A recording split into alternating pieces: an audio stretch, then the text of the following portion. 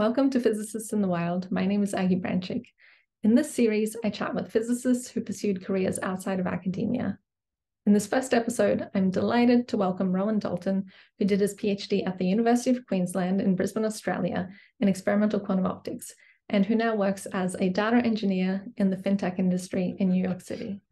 So my official job title is software engineer. I work for basically a hedge fund over in the US now. Software engineering is a focus on data. How did you end up doing a PhD? It started all really on my first day of year 12.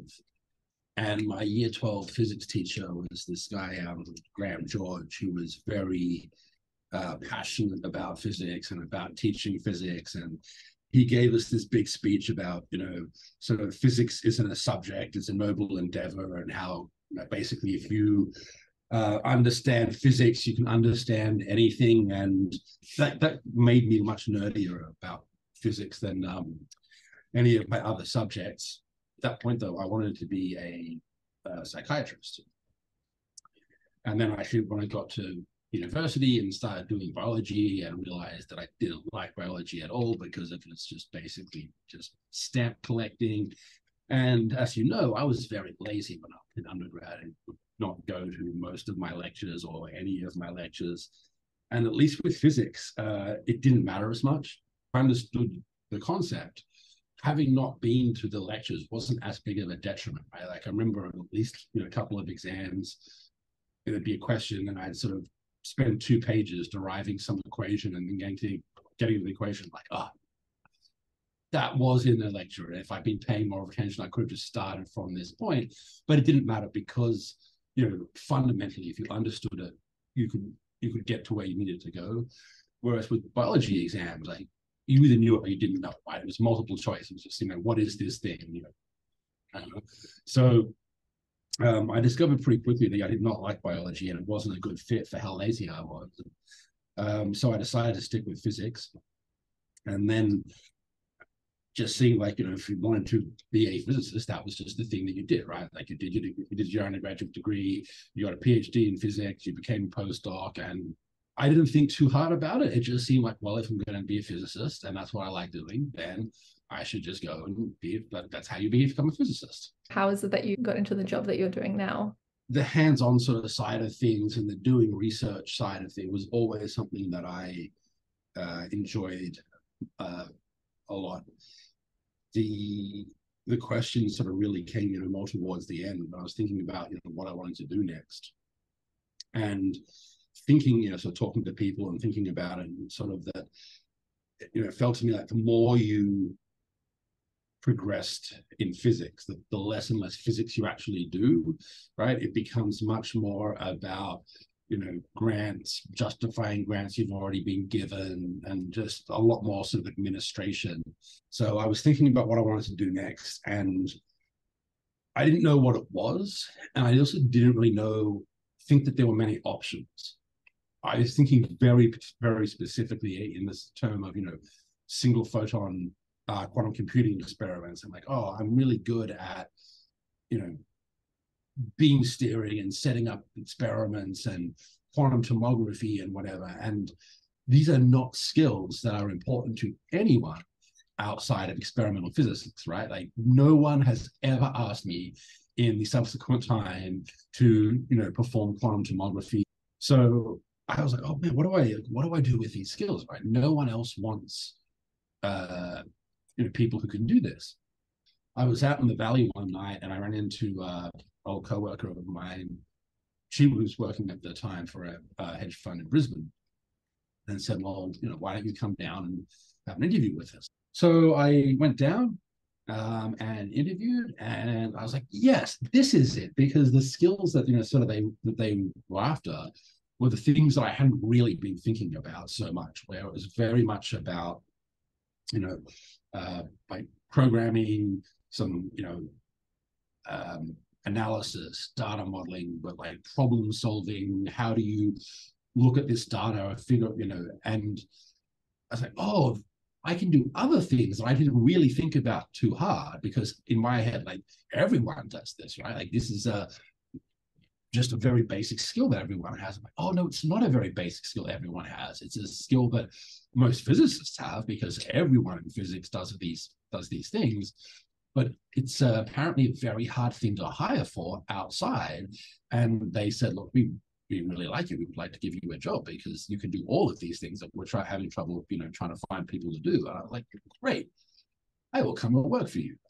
So can you tell us a little bit about what your day-to-day is like? I think there's a lot of variation, sort of very much depending on sort of the project. It's largely, very much by and large, still problem solving, which is, something that I really enjoy. It's just, now I do it. There's less mirrors and less beam splitters, and it's all keyboards and monitors.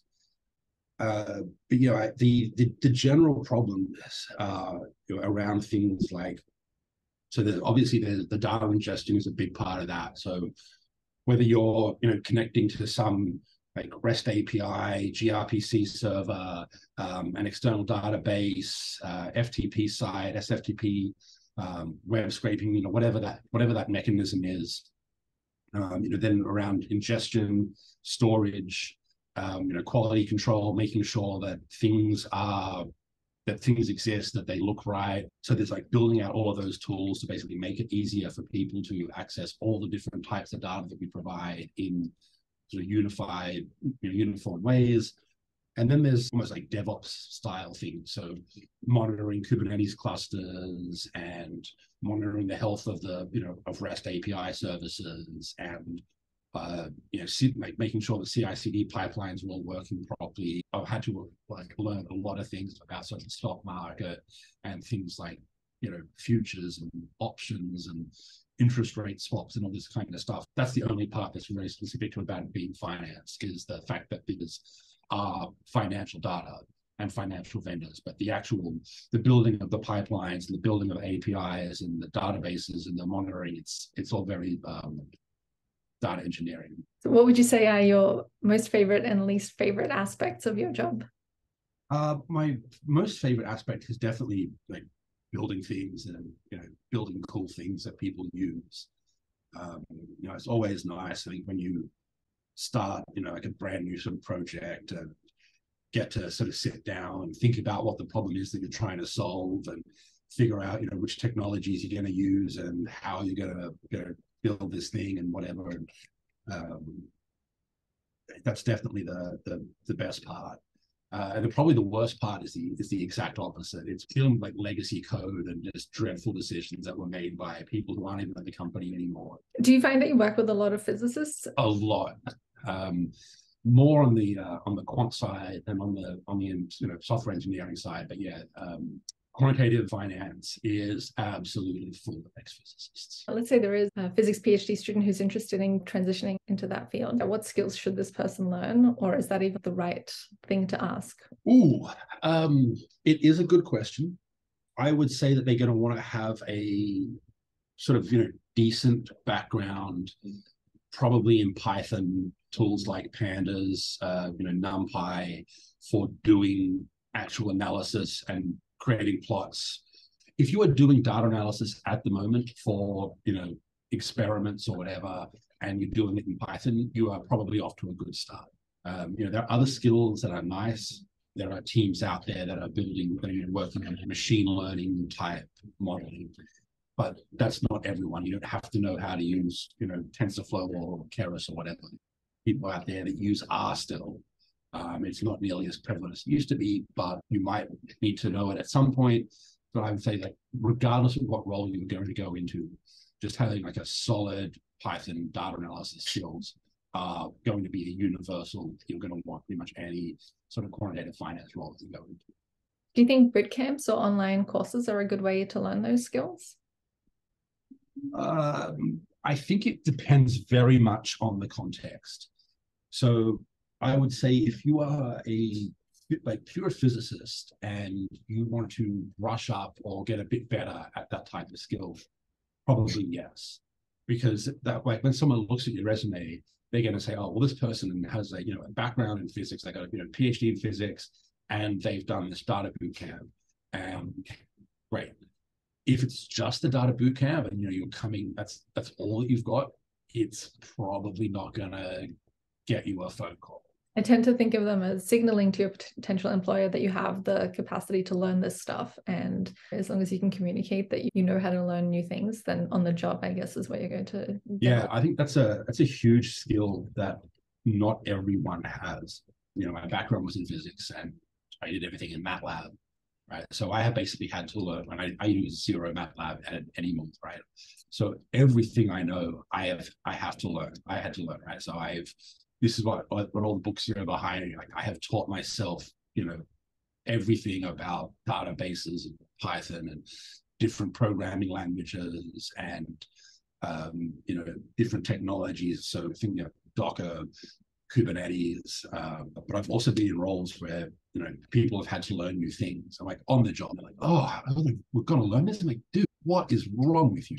We are paying you to learn it. Like, just suck it up and learn it. The book I would recommend to people, probably more than anything else, is Fluent Python. A second edition of it actually just came out, and I like it so much that I bought the second edition, even though I already had the first edition. So I feel like there's a lot of books out there on sort of Python and on data analysis that not that they're bad, but they don't go into the depth of a lot of that something like Fluent Python does. It's the one that's really made me understand how a lot of the inner workings of the language and how to do some very cool things that I normally discourage people from doing, but that are awesome in certain situations. And then the other one that I more for the data side of things is this one, Designing Data Intensive Applications by Martin Kretman. It's very, there's no sort of real code in it or anything, and just sort of lots of diagrams talking about very subtle ways that things can go wrong. But yeah, if you want to get into specifically around building applications that ingest data and store data, that is definitely the one to go with. Yeah, they would be my two recommendations. What about how you have to dress to the office? I just jeans and t-shirt, jeans and a hoodie. Okay. There are people who come into the office in shorts. I don't dress quite that casually, but yeah, it's not fancy at all. If I was a young physics PhD student right now, thinking about what I want to do with my life, what advice would you give me? Even if you do not think that you are going to end up using your PhD, right? It doesn't mean that you have not acquired a huge number of skills over those, sort of many years that you are going to be able to take to something else. If you're at the end of it, I would say, look, whatever, just finish it, figure out what you want to do and go and do that. If you're at the start and you're already thinking to yourself, if this is not where I want to end up, then just stop now and go and do the thing that you really want to be doing. Thank you so much, Rohan. It's been a pleasure talking to you. I love that you were my first guest, and I'm sure I'm very honored, Aggie. A lot of value from this. Thanks so much. Oh, you've even got a Ralph splitter there. Yeah, I was wondering if you would notice. Straight away, I think it's very appropriate.